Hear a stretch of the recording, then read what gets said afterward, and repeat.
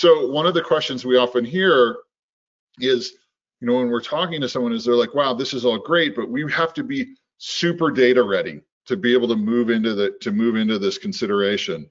And the reality is regardless of whether we're talking to you know, an organization that is very mature and or has many resources or has been investing in GIS for years, or an organization that's just at the very beginning of considering doing that, there is no wrong time. In fact, right now is always the right time.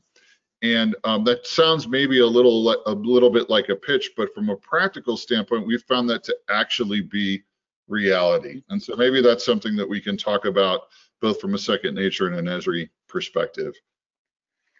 Well, I think from the get-go, if you have assets out in the field, take that first step, right? Is what you're saying, Jason, is like we need to start the process of plan, do, check, adjust. And it really just starts with getting data ready. And I think sometimes really we can be almost analysis paralysis or afraid of that beginning step of just saying, hey, let me get my assets under management and understand what I have. And as we talk about sometimes, you know, there's no such thing as bad news because now we have a baseline.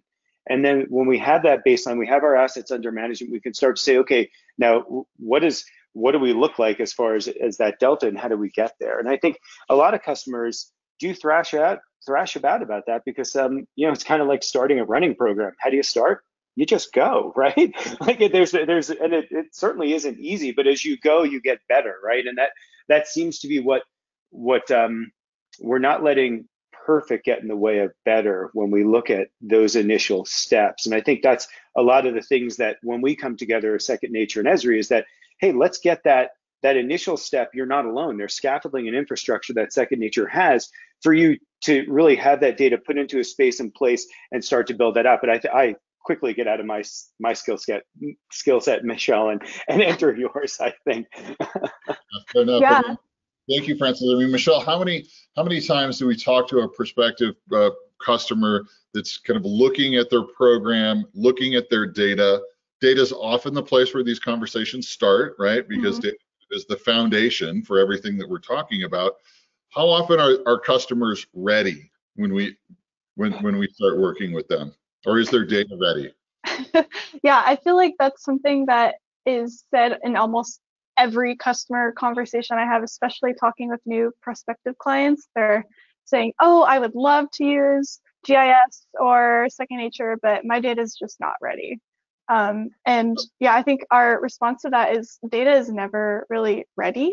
I mean, technology changes, regulatory requirements change. You just kind of have to, like you said, Francis, hit the ground, just start running, like use something to start, you know, inventorying your assets, whatever it might be, if you don't have it in GIS.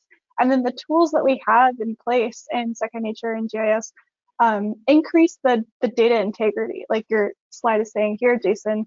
Once we have that baseline, then we can continue to iterate on the quality of the data. We can decide what is important to collect. So yeah, I mean, I would argue that data is never fully ready to be used, and it's just such an iterative process of collecting and inquiring.